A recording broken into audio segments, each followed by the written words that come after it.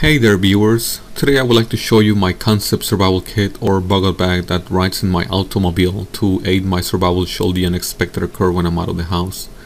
In case you are wondering, the pack on the left is my backpacking system housed in an Arc'teryx Bora 80. Without any doubt the most comfortable pack I ever used. I'll show the system on a separate video, so stay tuned. Let's start with the pack itself on this system. This is the Arc'teryx Mura 50, which Arc'teryx markets to rock climbers. This thing is a tank, weighs 6 pounds empty, is made of 630 denier waterproof nylon. The sides and the bottom are padded to give contents extra armor plating from dropping and throwing the pack around. Just look at the huge size of these YKK coil zippers.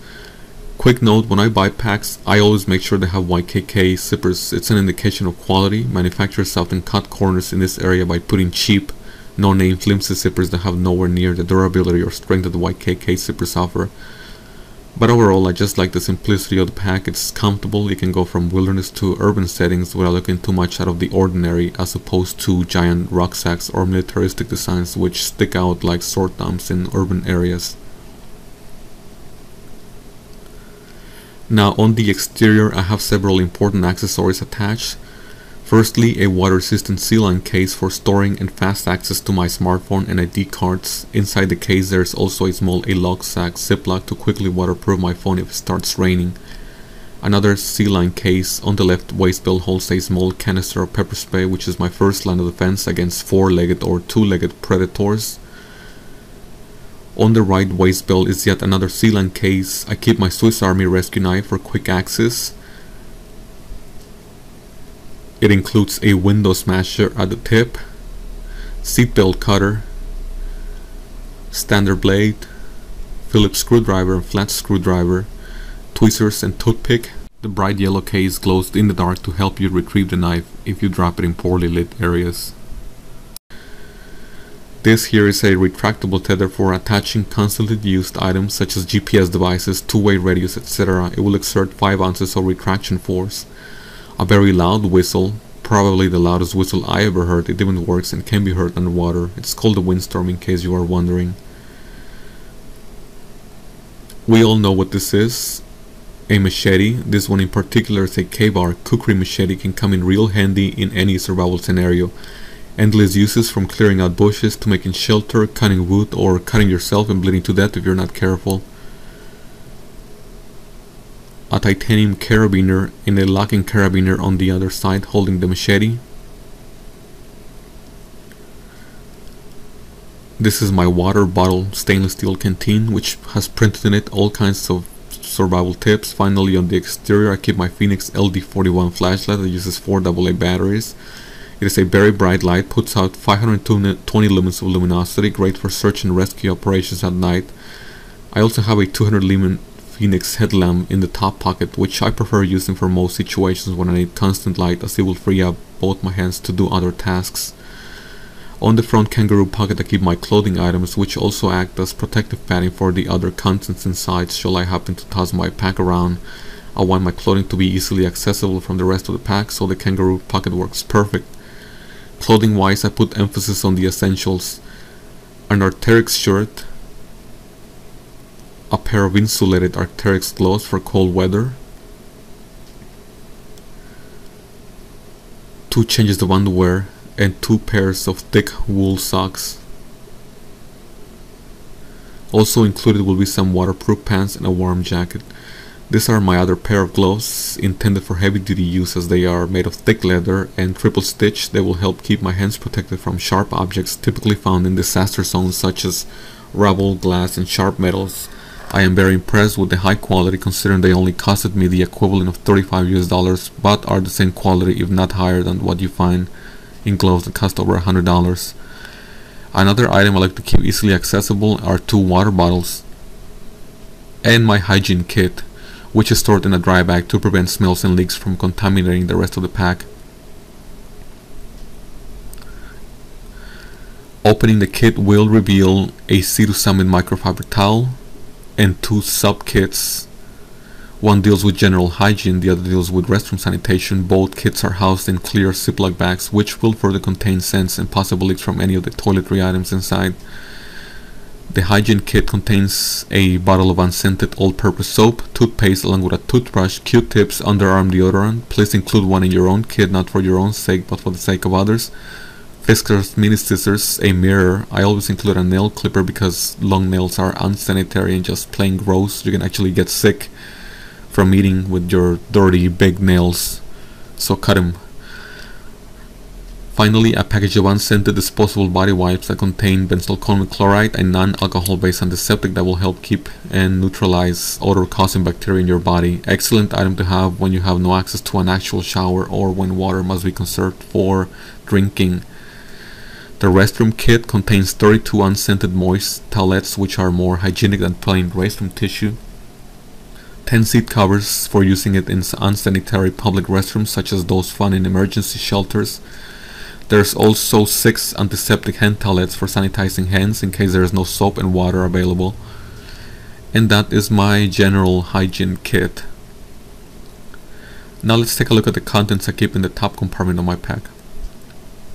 First item is a Write in the Rain outdoor journal for writing directions, keeping logs, and writing your own thoughts so you don't go insane. On the back is a pressurized space pen that can write in any conditions, originally developed for the Apollo space program because regular pens don't work in zero gravity, duh. A Gerber fixed blade survival knife. The handle is wrapped in orange paracord that you can use for other purposes if needed. Very cool little knife, inexpensive too.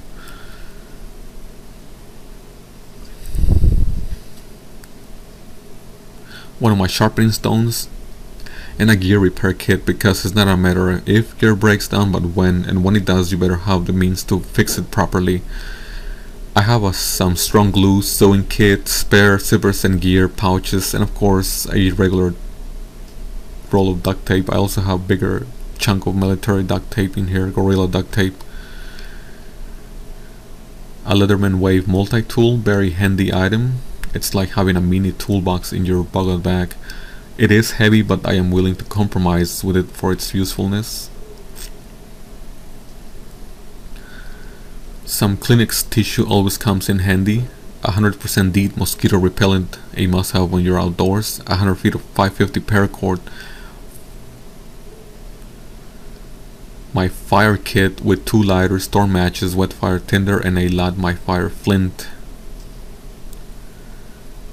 A good fishing kit with plenty of fishing line, hooks, sinkers, floats, and a handy beginner's guide to freshwater fishing with clear instructions and illustrations. Very useful if you never fished before. It will also save you time and frustration, especially if you're trying to fish to feed yourself in a survival scenario. These are my 2 other sharpening implements. The pen shade one is for sharpening serrations. Opening the main compartment will reveal 4 color-coded modules, each containing the essentials for survival, including some basic comfort items. Each is labeled with the respective gear it's housing. These modules, as I call them, are simply C-Line Black Canyon dry bags, extremely rugged, not your typical backpacking dry bags. C-Line claims it's the toughest ones they make, and I won't dispute that. Generally, most of their products are of excellent quality and craftsmanship. I decided to go with a modular approach as opposed to just throwing the gear in there for several key advantages these dry bags are going to offer over conventional zipper pouches. The main one, of course, is that it's going to keep my contents dry in severe weather. Even if you submerge the pack in the water, the gear will be fine. Secondly, it will give the pack buoyancy. If I need to cross a lake or river, the pack won't sink down, and me with it. Quite the contrary, it will turn the pack into a flotation device to hold on to if needed. For those who don't know how to swim, that can be a lifesaver in itself. I want this kit to work across a wide range of environments that includes aquatic ones. Let's explore the contents of each module now. Yellow module contains book guides on survival and medical care, as well as my first aid kit, signaling kit, and some face masks, which will be the first item to come out, by the way. Very important for many disasters where there is dust in the air, as well as to protect myself from airborne pathogens if there is a pandemic going on.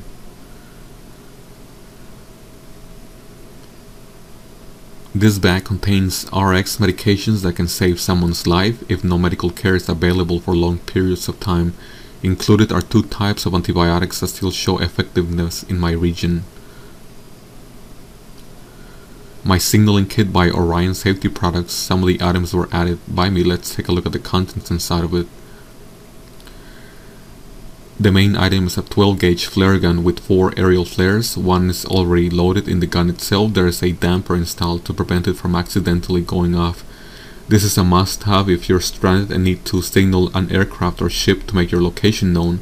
Don't assume survival scenarios are just gonna come down to hiding away from everyone or blending in. Statistics show otherwise. These are the 3 other aerial flares. An orange smoke signal for signaling in the daytime burns for 1 minute, creating a dense bright orange smoke cloud. A good quality glow stick. Orange space blanket can be used for many things in survival scenarios, including signaling. A blast match fire starter with 2 cubes of wet fire tinder. Signal mirror. Another storm whistle, this one bright yellow.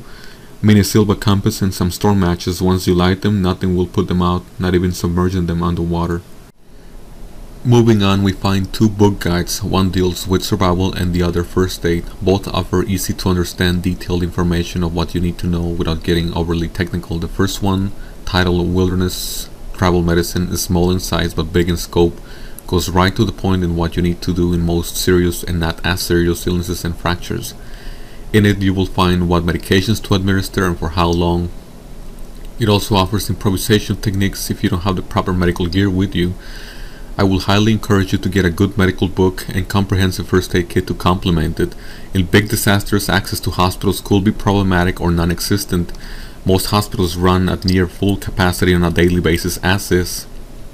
It does not take much to completely overwhelm the system. Of course, we cannot take the whole clinic with us, but it is an area I put a lot of emphasis on because we don't need first aid until we do. The second book guide, conveniently titled Outdoor Survival Guide, cuts through the crap and lists the 95 most common survival scenarios people will face and what to do in each. In an intuitive manner, you will find information on how to make emergency shelters, navigating using the night sky, finding water and purifying it, how to skin and cook a snake, and even making a survival raft out of branches, just to name a few. Each page contains big clear pictures to give you a general idea of what the author is talking about. Very useful when you're stressed. Having reference guides will save you time, frustration, and possibly your own life by allowing you to get it right the first time. Great book all around, highly recommended. We move on to the actual first aid kit itself. It's housed in a Conterra Deluxe organizing pouch, by far the best small first aid organizer I have found. Of course, like all Conterra organizers, it does not come with the actual first aid materials. Those were provided by me. The bottom section of the kit includes a SAM splint, disposable thermometers, small mirror for performing first aid on my face, safety pins, high quality tweezers, Benadryl itch relief spray, triple antibiotic ointment, and a triangular bandage. Middle section includes a Celox, hemostatic, and tourniquet for stopping severe bleeding, an ice bandage for sprains, medications kit, CPR kit, and ice first aid kit. Top section contains 2 gauze rolls, gloves, cotton balls, waterproof tape, and general first aid section for cleansing and closing wounds, blister treatments, nose hemostatics, etc. There's also a Mammoth headlamp that provides perfect light for performing first aid at night. Uses one AA battery, extremely lightweight. I might make an in-depth review of this kit later on, but for now this is all I care to show on first aid. If you are interested in buying an organizer like this, you can just Google the company's name, Conterra Technical Products. The model is Deluxe Organizer Kit and it's made in the USA. Moving on, we find the system's power plant, a Gold Zero Noma 13 solar panel that collects 13 watts from the sun. It is enclosed in an anti-static aluminized bag to protect it from possible EMPs. To complement the solar panel, I have a small C-line waterproof bag that's stored in the top pocket of my bag. Inside of that Ziploc is housed a Guy 10 battery recharger, which will allow me to recharge my N-loop AA batteries using the solar panel, which I can then use to power up my flashlight, cell phone, and other small electronics I might take along. Water and cookware. Of course, the most important thing for our immediate survival is water. Not enough of it and we die quickly, but too much of it and we can't carry it. It's a hard act to balance, therefore the logical thing to do is to carry the best water filtration system we can afford, which will allow us to filter water we come across. Hopefully you plan your water replenishing sources ahead of time. The first item is 30 MSR water purification tablets. Each purifies a liter of water for a total of 30 liters. I have chosen the Katadyn Pocket microfilter as the standard for all my emergency kits because it's without any doubts the most rugged, longest lasting filter. It allows for the filtration of about 13,000 gallons before it needs a replacement filter. It is also the simplest to maintain. All you do is unscrew the unit to expose the ceramic element, which you then scrub with a sponge and water flow is restored. Very simple. For cooking, I have included a Jetboil titanium integrated cooking system, primarily because I'm carrying freeze-dried food and this boils water extremely fast and efficient. One 230 gram canister of fuel will boil about 25 liters of water, and also it is extremely versatile, can be converted to take regular pots with the included pot support. Of course I'll need some utensils to it, so I have blue titanium spork by Snow Peak. I do have water itself in pouches, 42 ounces total, plus the other 2 water bottles in the top compartment of my pack. Next item is an MSR dromedary bladder. It will allow me to carry 6 liters of water. I also bought the optional hose with bite valve to turn it into a hands-free hydration system. One thing I like is that I can attach it securely once it's filled to the top of my pack, and the buckles will securely hold it in place. Let's move on to the food module.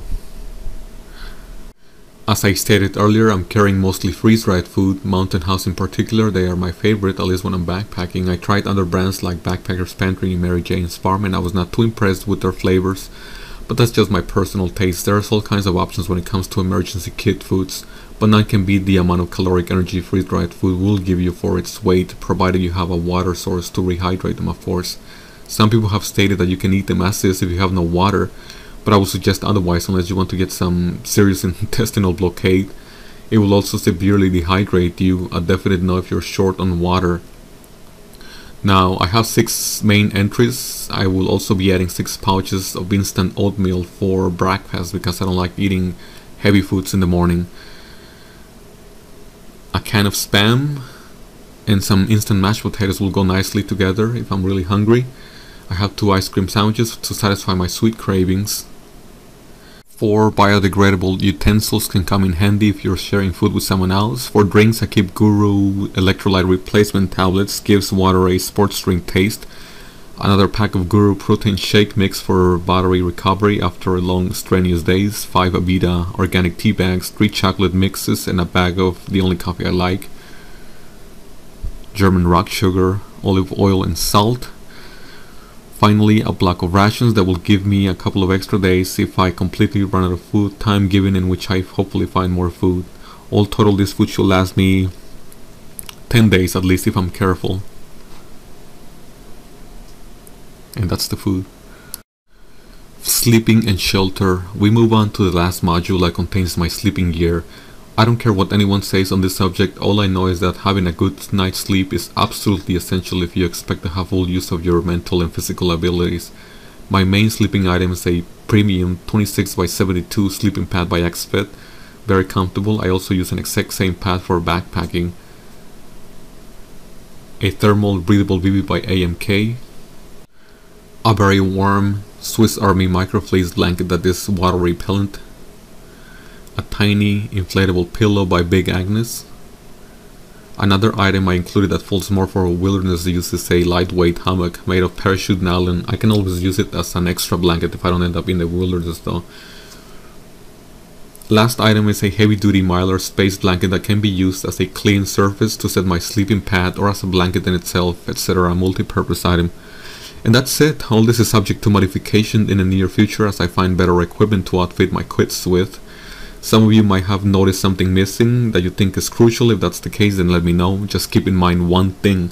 We do not have to carry every single item for every possible eventuality in our packs. If we don't have something, we can always use our brains and improvise.